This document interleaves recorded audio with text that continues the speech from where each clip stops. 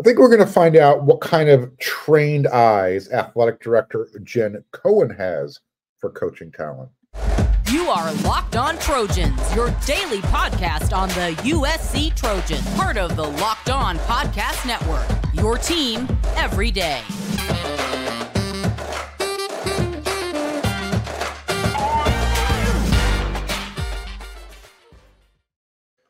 Fight on, everyone. I'm your host, Mark Holkin, and thank you for making Locked On USC your first listen every day. Whether you're watching the show on YouTube or wherever you're going to download your podcast, this show is always going to be free, and I'm always going to appreciate your support.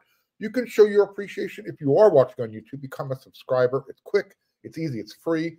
Just click that red subscribe button, and when you see this, the thumbs up, smash it, and don't forget to hit that bell notification. That way you will not miss one episode. This episode, these days, every new potential hire can feel like a high-stakes wager for your small business. That's why LinkedIn Jobs helps you find the right people for your team faster and for free. Post your job for free at linkedin.com/LockedOnCollege. Terms and conditions will apply. If you haven't seen it yet on social media, it's out there. Go check it out. USC's new defensive coordinator, Antonlynn. He's traded in his baby blues, and he's got his Cardinal gold. He was seen standing on Howard Jones' practice field. He was actually standing in between wide receivers, Deuce Robinson and Jacoby Lane. This happened, I guess, over the weekend. Now, he's not going to be coaching in USC's bowl game. I'm going to talk more about that in the next segment. But he is going to start using his trained eyes to start focusing on recruiting.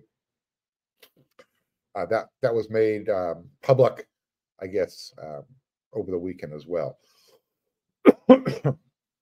Now, the Washington Huskies, they're under their second-year head coach, Kalen DeBoer. They're undefeated, 13-0, and they're heading to the playoffs. This is the second time for that program, for the Huskies.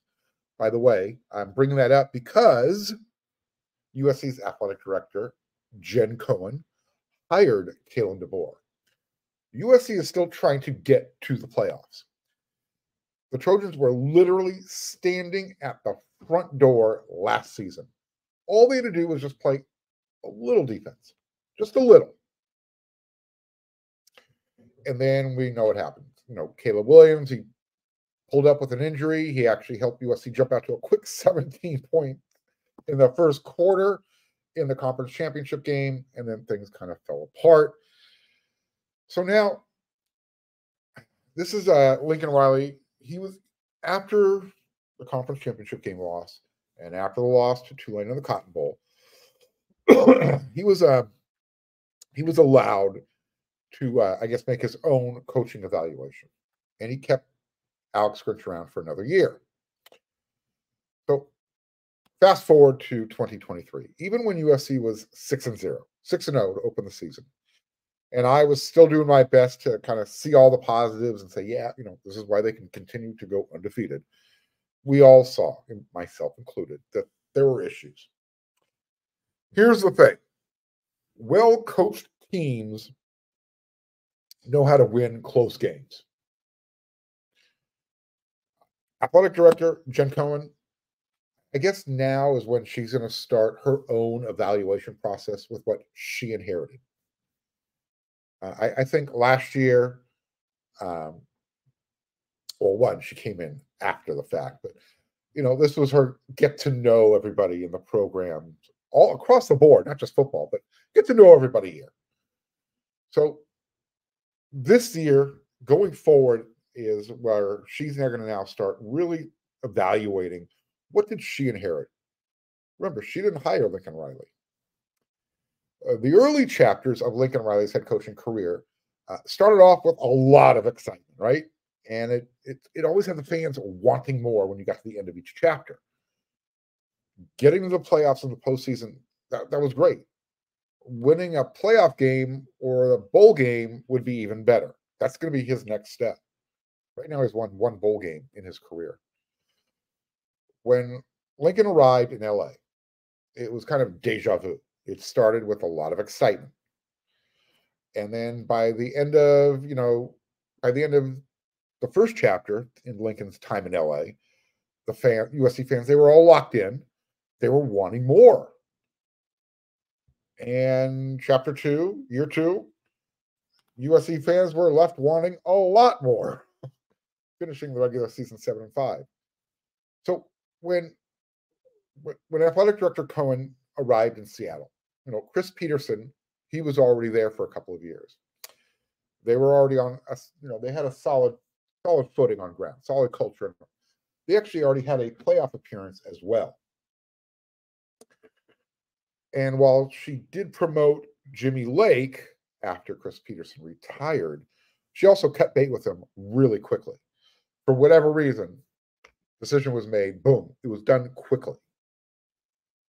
Lincoln Riley just made his second significant coaching decision since he took over at USC. The first one took him longer than it should, getting rid of Alex Grinch. And the hiring of Antonlynn to replace that same guy, some would argue, also took longer than it probably should. So what is the bar to gauge Coach Riley against? Did both Kalen DeBoer and I'm going to throw Oregon's Dan Lanning into the equation. Do they come into more stable coaching environments? Probably. But Riley is the one with all of the accolades and all the Heisman winning quarterbacks. So it's going to be interesting. It's going to be interesting to see if any of the existing staff that Lincoln Riley hired, if they're retained. So even though Antonlynn won't be coaching in the upcoming Holiday Bowl, I'm going to assume he's still going to have a voice during some of the practices. I know he's not going to be coaching, but I'm sure he'll be out there, kind of looking around. He might say a thing or two here and there. So it's also going to be interesting to see if his scheme starts to get incorporated. Is it going to be used in the bowl game? He likes to run that 4-2-5, 4 down linemen, 2 linebackers, nickel back, 5 defensive backs. On my instant reaction show the other day, I mentioned some defensive line coaching possibilities. Elijah Robinson seems to be the name that I guess we call him the defensive line coach du jour if you're using social media to kind of decipher things, especially with who's following who. So if he is USC's next defensive line coach, you would think that's probably going to give USC a leg up in the Walter Nolan sweepstakes. The Texas A&M defensive lineman said he plans to enter the transfer portal. At least that's what he's told on 3 Sports. 6'5", 300 pounds defensive lineman. He was ranked the number 1 recruit in the 2022 recruiting class, and he still has 2 years of eligibility remaining. Look, I said on a previous episode of Locked on USC that USC needs another 3 more Bear Alexanders. Well, there's one right there. And if Lynn is focused on recruiting these next few weeks, that's probably a good place to start. That's why I brought that up right now. So what it looks like is this could be an expensive offseason for USC, both with staff signings. It's been reported that Lynn is getting a nice raise, including a nice housing stipend.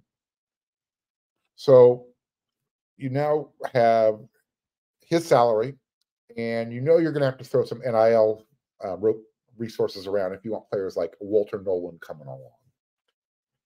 Is Lincoln Riley going to is he going to let Lynn make all the decisions on the defense? How much is Jen Cohn going to want to be involved? Remember, Chris Peterson said one of her greatest strengths was personnel evaluations. He really leaned on her when he had to choose his assistant coaches. So you got to think that Riley's defensive staff 2.0 is also going to be a part of her evaluation process. Will USC end the season on a 4-game losing streak, or can Coach Riley rally the team to win their bowl game, which would be just his second win in 6 postseason tries. In a recent LA Times article, Jen Cohen, she was interviewed. She gave Coach Riley her vote of confidence when she said, first of all, really disappointing year. We all had big goals, and we have high expectations for us here, and that's why we're here. Lincoln Riley, loves the pressure of that and the expectation of that, and so do I. So disappointing and frustrating, not just for the coaches and the players, but obviously for our fans and for our former athletes. That's not the standard, and that's not where we're going. As far as Lincoln goes, I have full confidence in him. He has my full support. It's been incredible getting a chance to work more closely with him, end quote. So, as I said, this past year was her get to know me, get to know everybody year. 2024 is full of a lot of pressure. And right before I went to record this episode, I found out that the media is going to be able to talk with Lincoln Riley for the first time in a while. Monday morning, 9 a.m. via Zoom. And then on Tuesday, 12 o'clock, I'll be jumping on Zoom, and we're going to meet Coach Antonlynn as well. So I'm still waiting on a practice schedule, but there you have it. I wanted to talk about this, kind of broach the subject. The offseason is all about evaluations, recruiting. Well, you kind of just heard it right there at the end. Jen Cohen said it herself, using different words, that going forward, things have to be better. And she's got a lot of confidence in Lincoln Riley, but now we're going to find out how Lincoln Riley puts together his next staff version at USC. It's a big offseason. We're going to see how that evaluation process goes along.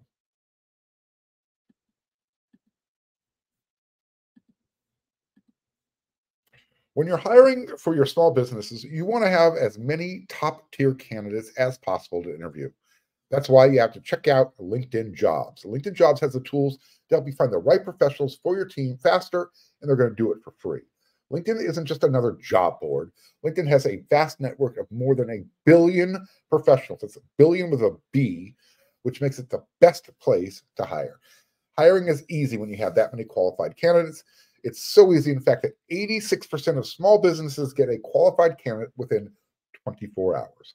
LinkedIn knows that small businesses are wearing a lot of hats and that you might not have the time or resources to hire. Thankfully, with LinkedIn, the process is intuitive, quick, and easy. They even launched a feature that helps you write job descriptions, making the process even easier and even faster. Post your job for free at linkedin.com/LockedOnCollege. That's linkedin.com/LockedOnCollege to post your job for free. Terms and conditions apply. Locked On has launched the first national sports 24/7 streaming channel on YouTube.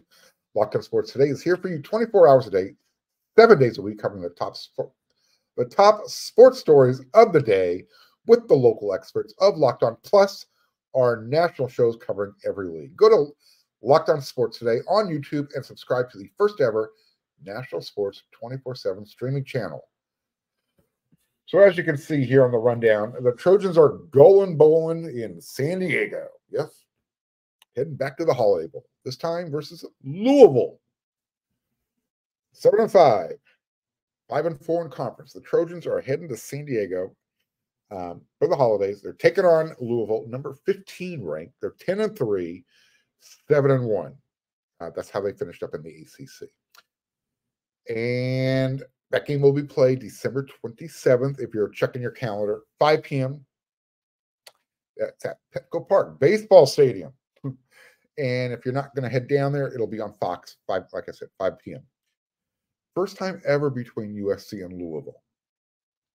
And here's a little thing of note. If you're looking for tickets and you want to sit on USC's side of the field, they are the home team. And that'll be on the third base left field side of the field. And those seats are actually closer for the fans than on the other side. So I guess they kind of bring in temporary seating. Go check it out. I think this is kind of an intriguing game. Again, smaller stadium, baseball configuration. Take Amtrak, jump on there. You're right there. Now, here's what you need to know. Quick synopsis. The Holiday Bowl first started in 1978. USC didn't make their first appearance in the Holiday Bowl until 2014. And this is going to be USC's fourth time since then. They won their first time going down there, but they've lost their last two, and the last one wasn't pretty either. And not only that, USC has actually lost their last 3 straight bowl games in a row. Not just talking about the Holiday Bowl. Not only that, USC is also riding a 3-game losing streak heading into the Holiday Bowl. Louisville, they've lost 2 in a row. They lost their final season game to Kentucky, and then the conference championship game just now over the weekend, 16-6 against Florida State. Here's what you want to know quickly about Louisville. Statistically, they're a balanced team across the entire spectrum. Straight balance. Scoring offense, 45th in the country, 31 points per game, 30.9. They rush the ball, 47th in the country, 175 yards per game, and they're 53rd in the country. They gain 244 yards per game through the air. Defensively, pretty good. 21st, they only give up 19.7. We'll call that 20 points per game. Total defense, they're 16th in the country. They only allow 307 yards per game. Rushing offense, 13th, only 101. And passing, they only give up 205 yards per game. That'll get it done. That's pretty good. Like I said, very balanced. This is the same Louisville team who, by the way, dominated Notre Dame at home. Yeah, that defense for Louisville forced a bunch of turnovers in that game. USC fans a week later experienced the same thing for Notre Dame when USC got blown out in South Bend. Yeah, 5 turnovers, I believe. Sigh. So Louisville's quarterback, his name is Jack Plummer. Name might sound familiar to USC fans. I'll get to that in a second. This year, he completed 63.5% of his passes, 3,063 yards, 21 touchdowns, 12 interceptions. Although in the ACC championship game, Florida State's defense shut him down. 14 for 36, 111 yards, plus an interception. With that being said, the last time he faced USC, I told you the name should sound familiar. He was Cal's quarterback last year in 2022. And he had one of his better games of his career. He threw for 406 yards, 3 touchdowns, and he completed 71% of his passes. I know, if that sounds familiar, it was a theme this year in 2023. Everyone had a career day against USC's defense. Everybody. So USC is going to take on Louisville in the Holiday Bowl. I'm going to go over that more during the week, but the rest of the Pac-12 got their bowl schedule as well, and I wanted to touch on that in this segment. Some interesting things going on there. I mentioned Washington is going back to the playoffs for the second time in their program's history. Well, they get to take on Texas. You know where that storyline is? They're playing in the Sugar Bowl. It's also going to be the Steve Sarkisian Bowl. Congratulations to Coach Steve Sarkisian, the former USC head coach. He's sober now. He's reached his potential. He has coached at Washington, USC, Texas as head coaches. Texas is going to the playoffs. Can you believe it? We'll talk about that here momentarily. Oregon, who lost in the conference championship game to Washington. They're heading to the Liberty Bowl. To the Liberty Bowl. That's the Fiesta Bowl. They're playing Liberty in the Fiesta Bowl. Now, why this is so funny, this is even worse than USC having to play Tulane in the Cotton Bowl last season. I mean, talk about a no-win situation. Liberty. Yeah. Anyways, enjoy the Fiesta Bowl, Oregon fans. That's funny. No win. You beat them, you're expected to. You lose to them, you lost to Liberty. I would actually rather lose to Tulane. Anyways, Arizona, guess who they got? They got Oklahoma in the Alamo Bowl. I actually think this is going to be a fun game. You know, I talked about, I was actually hoping USC and Oklahoma would be paired up, but I'm going to watch this one nonetheless. I think this is going to be a fun game. And I wouldn't be surprised if Arizona knocks the Sooners off. Here's another fun game. It's fun if you're a USC fan because you could have been playing here or you could have been going here.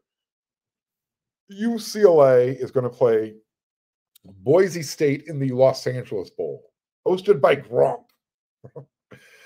Look, why this is funny is not only is UCLA getting a really low-tier bowl, USC also took their defensive coordinator, Antonlynn. I think Boise is going to win big. You saw what happened to UCLA in their last regular season game when Cal just throttled them. Guess what's going to happen in this game? Yeah, I feel it too. Utah, they're taking on Northwestern in the Las Vegas Bowl. First of all, I'm surprised Northwestern made a bowl game considering what they started the season out going through. And USC fans, you know what it's like playing against Northwestern when they are kind of like everybody's darling. Remember that 1995, what was it, 1996 Rose Bowl game? So we'll see how Utah fares in this game. Cal, they're taking on Texas Tech in the Independence Bowl. Seriously, who cares? Honestly, who cares? I'm not going to talk about this game. I really go Cal. Oregon State, they get Notre Dame in the Tony the Tiger Sun Bowl. Okay. At least USC isn't going to El Paso. You know, I kind of feel bad for Oregon State. I really do. They lost their head coach, Jonathan Smith. He's taken over Michigan State. Oregon State actually should probably be going to the Holiday Bowl, but because the Holiday Bowl would rather have USC, Oregon State is being relegated to El Paso. But they do get a nice marquee name to go up against Notre Dame. So, because I can never root for Notre Dame, go Beavers. I'll tell you what, if I were I want to touch on this for just a moment. That was the Pac-12. If I was Mike Norvell, Florida State's head coach, I literally, and I'm not joking, I would have given the College Football Playoff Committee the Elon Musk GFY response. Yeah, I'm not kidding. There's no way in hell they should have been jumped by Alabama. No way at all. I want to use stronger language. It's a family show. I can't. Look, I don't care that Florida State's quarterbacks are hurt. They finished the regular season 13-0. Look, 13-0, and they scheduled tough out of conference as well, which also included a win over Louisiana State, LSU, part of the SEC.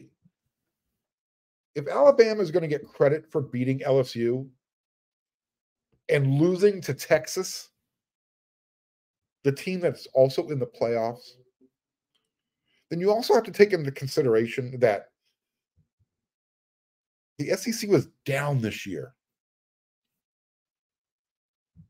I don't know, man. This just feels wrong on so many levels. Bama is going to get credit for beating LSU, losing to Texas, and you're going to reward them and put them into the playoffs because they beat Georgia. That's a joke. Seriously, if I'm Mike Norvell, he should do it. He should pull the Elon Musk card and then say, "Find me," and then threaten Florida State to fire him. I think they'd have us back. They would never do that. The College Football Playoff Committee, those folks, they should be ashamed of themselves. I have no dog in this fight. Zero. But wrong is wrong. I'm sorry. I mean, literally, you're telling the entire team because your quarterback isn't healthy, you're not good enough to be in the playoffs. Their defense is pretty darn good. And who knows what they can do in the next 4 weeks of playoff preparation time. Should never do that. Feel so bad for those young men.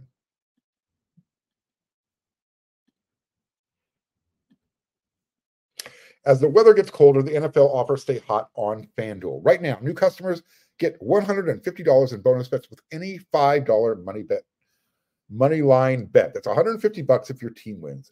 If you've been thinking about joining FanDuel, there's no better time to get in on the action. The app is so easy to use, and there's a wide range of betting options, including the point spreads, those awesome player prop bets.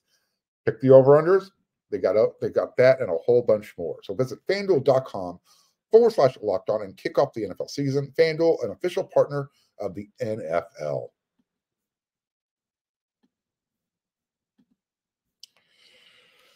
One of the offseason stories I want everybody to kind of keep an eye on is the quarterback room at USC. I've been talking about this. I've alluded to it. But now Lincoln Riley is kind of playing a little bit of a quarterback transfer Russian roulette. He's kind of setting the table. We still haven't heard anything officially from Caleb Williams yet. But he did say, if he was going to come back and play, he would play in the bowl game this year. So I've talked about it before. I am not a huge fan of using a roster spot on another transfer at the quarterback position. And here's my reason why. If you bring in a starting type of transfer at quarterback, you're literally running the risk of losing one or more between Miller Moss and Malachi Nelson. I think one or more, both of them would get up and leave. Because if you're bringing in a starting type of transfer, look, Caleb is gone. We know that. He's not coming back. Or should I say, we anticipate he's not coming back. So who does Lincoln Riley not feel comfortable with? Is it Miller Moss? Or is it the guy he actually recruited, five-star Malachi Nelson?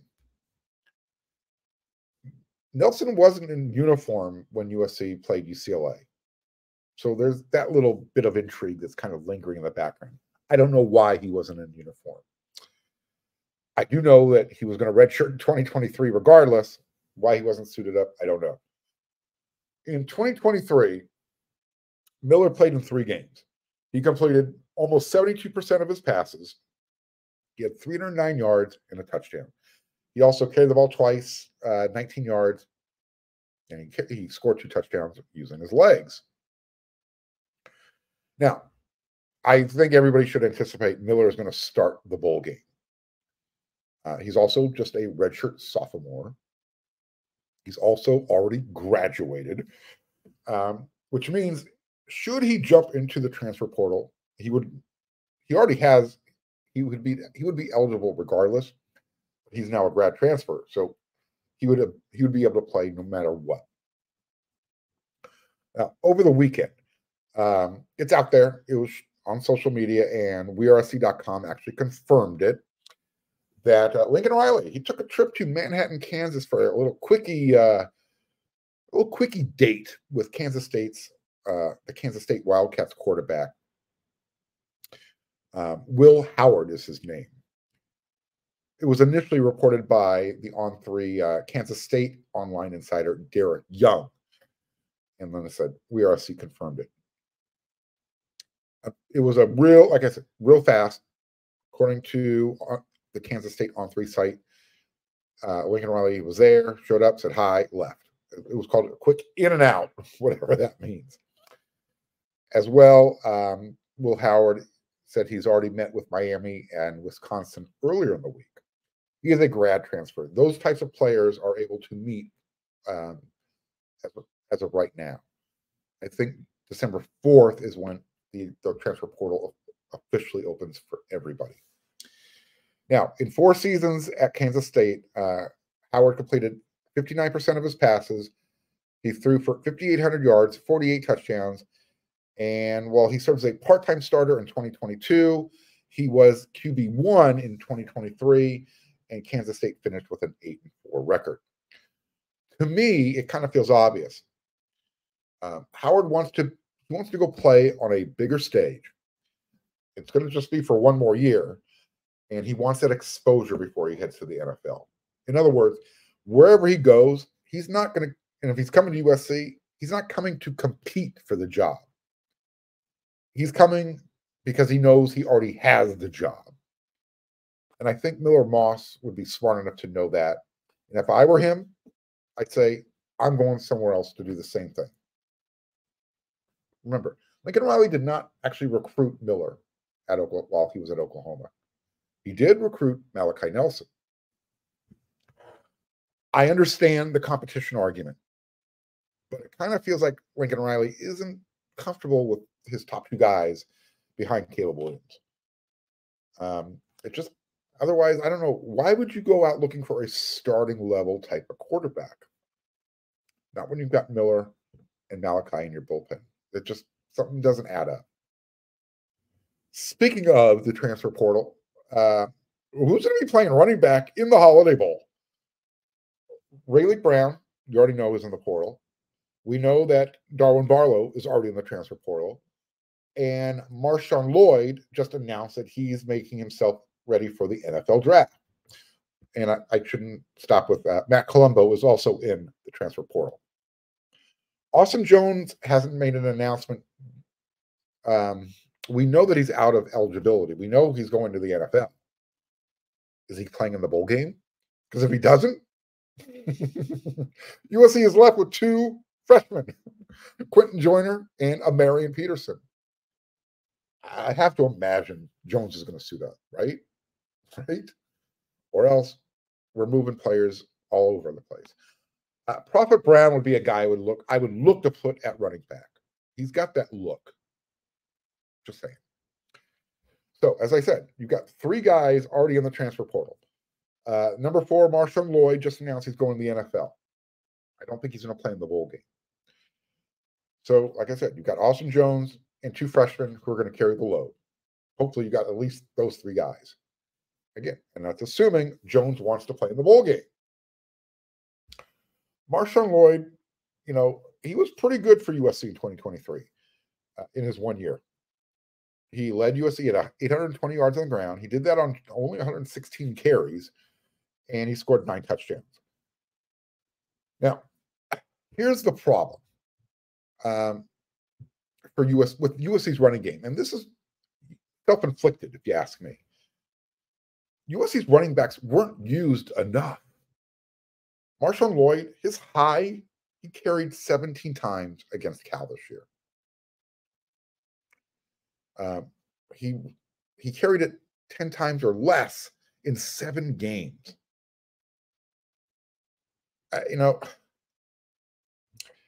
If anyone's wondering why Lincoln Riley and Coach Kyle McDonald are having difficulty getting commitments from those elite running backs, I don't think you have to look any further than Lloyd's rushing attempts.